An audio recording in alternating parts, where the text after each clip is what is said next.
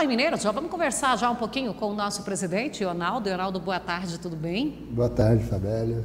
Como é que está a chuva por lá? A chuva está igual aqui mesmo, Fabélia. Ontem à tarde deu uma chuva muito intensa lá, principalmente na região da Invernadinha, da 40, região da estrada da 40. Então foi uma chuva assustadora também.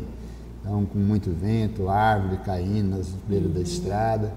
Então foi uma chuva bem forte. E isso acaba também trazendo aqueles problemas com a energia elétrica na zona rural, que às vezes é mais grave do que na cidade, né, Ionaldo? Com certeza, Fabélia. Quando dá uma chuva intensa como foi a de ontem, geralmente cai a energia nas propriedades rurais, então isso causa um transtorno maior ainda.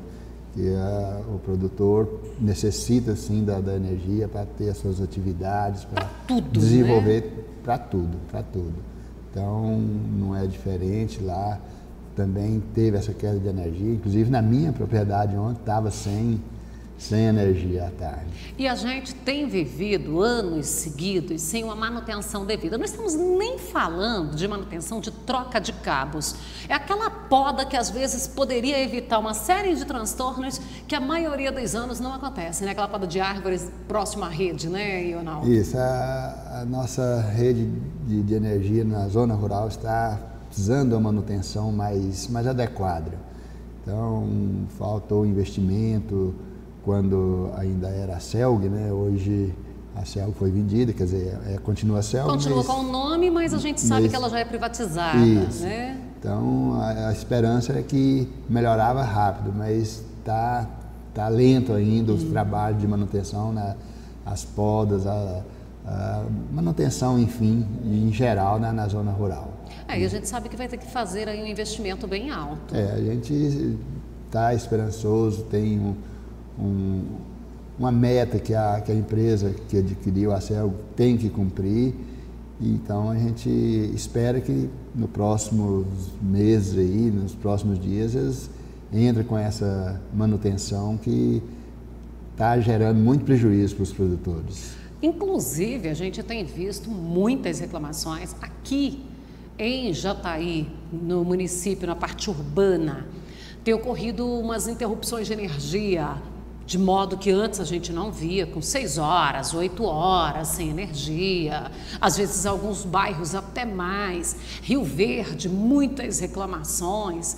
Eu confesso que aqui no nosso setor deu uma trégua, porque aqui, se acabasse a luz na região, aqui ficava sem. O primeiro lugar que acabava era aqui, sabe? Mas já esse ano a região aqui, o nosso setor, até que tem sido privilegiado. Nessa temporada, graças a Deus, sabe? Nessa temporada nova de CELG, essa região nossa aqui do Sucesso no Campo ficou privilegiada. Que bom, que bom. Pelo menos a notícia pode ir ao ar. Pelo menos isso, né? Para ver o que a energia faz falta. Se não tiver energia, nem a notícia não vai pro ar. Nem a notícia chega. Não chega. Então, e no campo também é desse jeito. Não funciona. O campo fica até sem água para os animais, porque como é que você vai buscar água, que é tudo no bombeamento? Bombeamento, justamente. Então, a energia hoje é indispensável em qualquer lugar, em qualquer propriedade rural.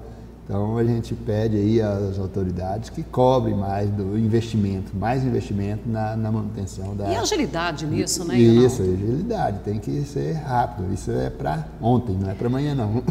Porque as contas estão vencendo, né? As contas estão aí para pagar e se a gente não produzir, não gerar a renda... E quem precisa usar o gerador, a conta fica um pouco maior. Maior, com certeza. Lá em Mineiros, tem as granjas, né, as perdigão da vida. Então, quando falta energia, se o gerador funcionar 3 dias, o óleo diesel fica o valor da conta de um mês. E 3 dias na zona rural, gente, tem sido tão comum. Não é verdade? Isso, é verdade. A situação é essa mesmo. Então, está gerando muito prejuízo para os produtores e a falta de energia não para. Sempre está acontecendo.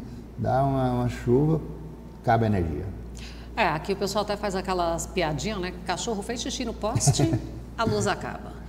E Ionaldo, a gente está aqui, é limítrofe, né? Jataí e Mineiros. E como nós estamos aqui falando para todo o Brasil, vamos falar um pouco mais das potencialidades do município de Mineiros, porque em Jataí nós temos a agricultura como carro forte, o carro-chefe, e aí as outras atividades elas são secundárias. Mineiros ela também tem assim várias atividades fortes, né? Como o caso aí falando até das granjas. Isso, Mineiros tem vários segmentos que move o agronegócio.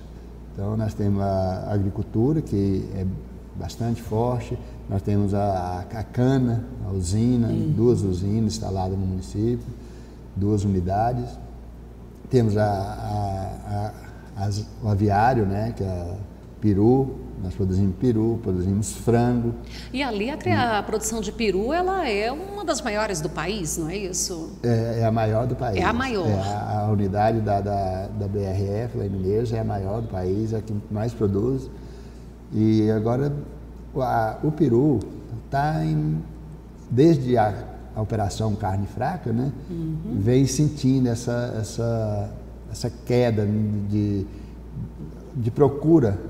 A demanda de mercado, caiu. A demanda caiu e então o produtor está pagando caro até hoje pela aquela notícia que saiu, parece que não tão adequada. Ela saiu distorcida, né? Ela era uma coisa, deu outra conotação e aí já tinha o estrago foi feito. O estrago foi feito e até hoje não normalizou ainda. Então, esse ano agora, até no mês de junho, nós temos lá 60% das granjas que não estão sendo alojadas. 60%? 60% e com previsão de aumentar ainda mais esse vazio. Vixe. Então, não está tendo, a União Europeia não está comprando o que comprava antes.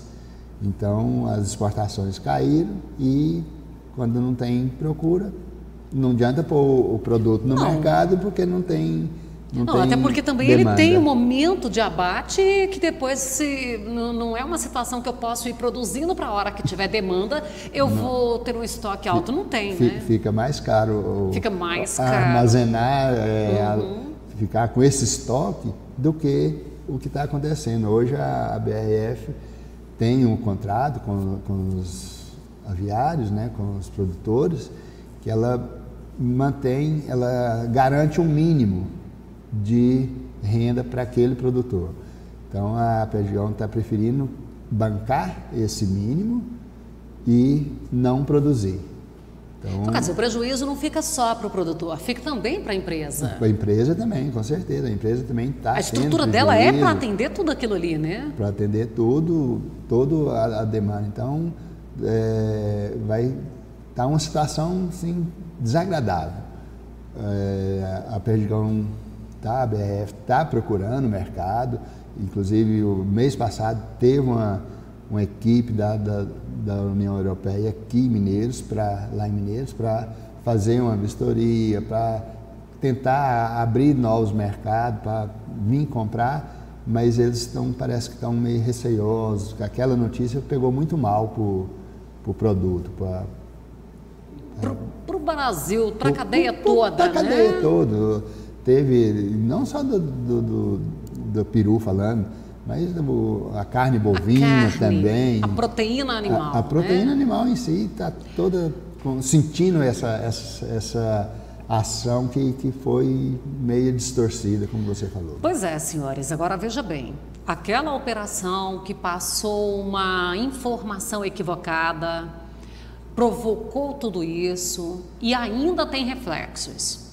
Assim, eu comparo também a questão da lei trabalhista com as condições de trabalho escravo, que uma irregularidade se torna uma situação de escravagismo. Olha bem, uma condição não adequada de trabalho vai dizer que é trabalho escravo, que é aquilo que nós já colocamos aqui no programa. Às vezes, se chegar lá no refeitório, uma fiscalização e achar que não tem a quantidade suficiente de verduras, a quantidade que eu estou falando não é em volume, não. A variedade, não é nem quantidade, o termo foi utilizado errado aqui por mim. A variedade de verduras que eles acham que tem que ter ou que a lei determina, o produtor já é imputado ali como como escravagista.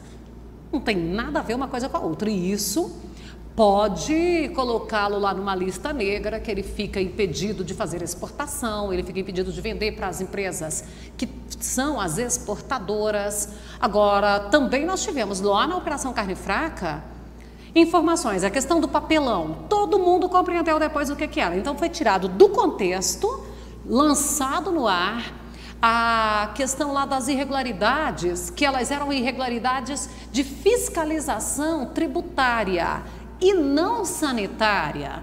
E aí a coisa toda já ganhou outras proporções e nós fomos colocados como quem estava fazendo a venda de carne estragada.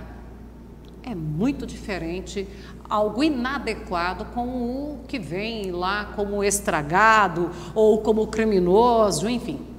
Agora, 12h15, nós vamos para o intervalo comercial e voltamos já, que nós vamos continuar a nossa conversa aqui com o Ionaldo. Vamos falar um pouquinho também da atuação do sindicato, o trabalho que o sindicato tem feito em Mineiros.